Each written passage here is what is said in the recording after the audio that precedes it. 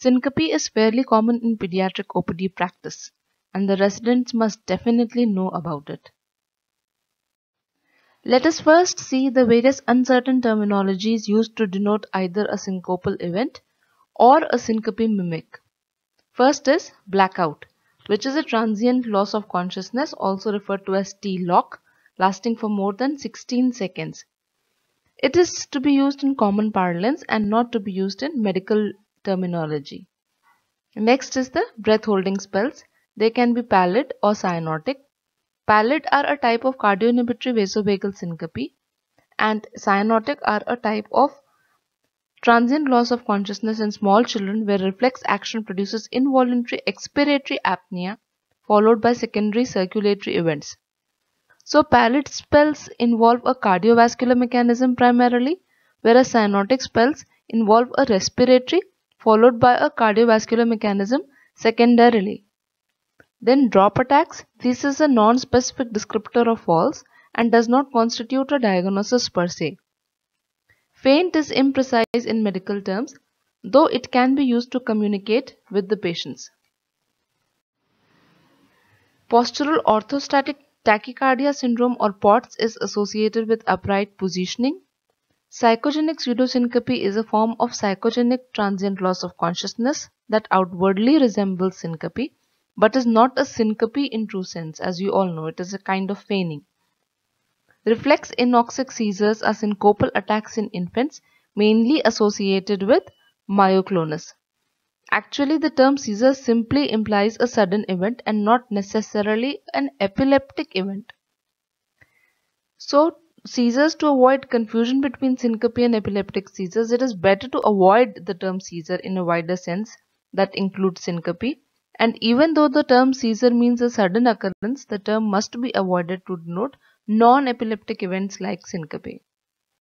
So what is syncope? The first thing is that it is sudden and it is brief. Next, it involves loss of consciousness and loss of postural tone. So both these two things are lost. And third, the recovery is usually complete and is almost spontaneous. Actually, whatever be the reason, the basic pathophysiology of a syncope is decreased cerebral perfusion, leading to loss of consciousness and therefore postural tone, although it is transient. Now, mainly there are three types of syncope. First is the autonomic or neurocardiogenic NCS syncope, which is the most common, seen in 80% of cases. It is also referred to as circulatory syncope and it is generally benign. The three types are vasovagal syncope, the breath holding spells, and the orthostatic hypotension syndrome. Next is the cardiac syncope, and finally others, which predominantly include the neurogenic causes or convulsive syncope, seen in around 3 to 5% of cases. Autonomic or neurocardiogenic syncope is the commonest. It is a benign condition. It mainly has three components. First is a prodrome, in which children usually describe there is a dizziness or feeling of lightheadedness. Then there is loss of consciousness, followed by a prompt and complete recovery. Basically, this kind of syncope is because of Bezold-Jarisch reflex. Now, what is this? It is pooling of blood in veins which causes both catecholaminergic surge and increase in vagal tone. The common precipitants of autonomic syncope in children are hunger, like the children they skip breakfast, dehydration, for example mid-noon sports, lack of sleep, for example late night party, movie, studies, anemia, and viral illness. The typical triggers include a sudden change in posture, prolonged upright posture, and emotional stress. Now, cardiac syncope is of three types. The first is arrhythmias, which can be bradyarrhythmias like sinus node dysfunction and complete heart block, tachyarrhythmias like Wolff-Parkinson-White syndrome and congenital long QT syndrome and Brugada syndrome, etc. Then there can be outflow tract obstructions, that is right and left-sided heart tract obstructions. Examples of left ventricular outflow tract obstructions are hypertrophic obstructive cardiomyopathy and severe aortic stenosis, whereas right ventricular outflow tract obstruction is seen in cases with severe pulmonary stenosis and pulmonary arterial hypertension. Then other causes are anomalous left coronary artery origin from the pulmonary artery and anomalous aortic origin of the coronary artery. Also Kawasaki disease with aortic aneurysm. Along with these causes, one must remember that whenever there is a history of congenital heart disease or arrhythmia, or there is a previous history of similar events, syncopal events, or there is a family history of sudden cardiac death, especially in the first or second degree relatives, or a history of cardiomyopathy, or a known arrhythmia syndrome, then one must definitely think of ruling out cardiac syncope as the cause of syncope.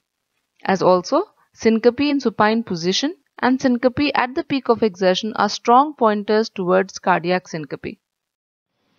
So for evaluation, one must take detailed history. In autonomic syncope, you might get a history of sudden change in position or prolonged standing or pain or emotional stress before the event, a history of brief loss of consciousness during the event, and the child may feel tired or unwell but not agitated or confused after the event. In cardiac syncope, which is seen in around 5 to 10% of cases, there is no prodrome and before the event. This is very important to remember. There is no prodrome. Then there can be a history of chest pain and palpitations. Again, during the event, there is a brief loss of consciousness, as is the definition of syncope. The child may feel tired or unwell, but usually he continues to remain alert. On the other hand, a neurological, which constitutes a minor 3 to 5% of cases of convulsive syncope, usually there is no feature preceding the event. They can be aura, especially in temporal lobe epilepsy cases. The loss of consciousness is usually longer. It may be accompanied with convulsive movements, incontinence or tongue bite, and post-convulsion altered sensorium can be there until the time the patient fully recovers. General examination should specifically focus on ruling out injuries secondary to the syncopal episode. One must also look for a low volume, slow rising pulse, known as pulsus parvus et tardus. Also take forelimb blood pressure in lying and standing positions to rule out orthostatic hypotension, and should be alarmed whenever there is an increase in heart rate by more than 20 on standing. Then the person must also do a detailed CVS and CNS examination, especially looking for parasternal heave, loud adventitious sounds, for example, loud P2 in pulmonary arterial hypertension, and murmurs.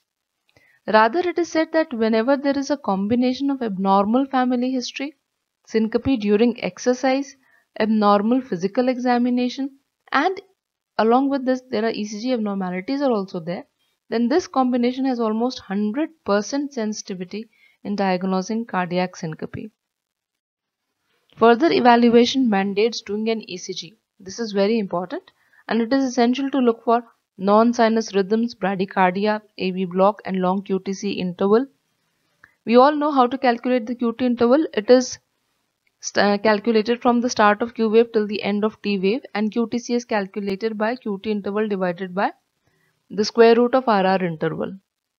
Then WPW syndrome, which shows the typical delta wave as seen in the ECG here. It is a slurring in the initial part of the QRS complex. Then there is Brugada syndrome, and finally the strain patterns which are seen in ventricular hypertrophy. Further workup may require blood sugar examination, complete blood counts and serum electrolytes whenever indicated, an echocardiogram and cardiology referral, which is very important, especially if we are suspecting cardiogenic syncope, and an EEG and a neurology referral if at all required. One must always rule out a cardiac cause, because otherwise the patient might not improve at all. Then for the common autonomic or the neurocardiogenic syncope, one must stress on prevention of stressors like avoiding coffee and dehydration, avoid skipping breakfast, avoid waking up late in the night, avoid prolonged standing or any other posture, and referral to a pediatric cardiologist whenever it is deemed essential. So, to conclude, one must know the red flag signs of syncope, when syncope should not at all be considered benign, and a specialist opinion must be sought, or further workup is definitely required to diagnose and manage syncope. These are syncope occurring without prodrome, for example cardiac and neurological, usually cardiac, with exercise or exertion, again cardiac, then in supine posture or having a history of underlying cardiac disease, then with a history of sudden death in family, especially when their cause of that death could not be ascertained. Then, whenever there is a family history suggestive of arrhythmias, for example, death due to drowning in a person who knows swimming, or a syncope after auditory stimulus, or when there is a family history of epilepsy. I guess we are now more clear about how to approaching a patient with syncope. Thank you very much for watching, and please do share the knowledge. Thank you.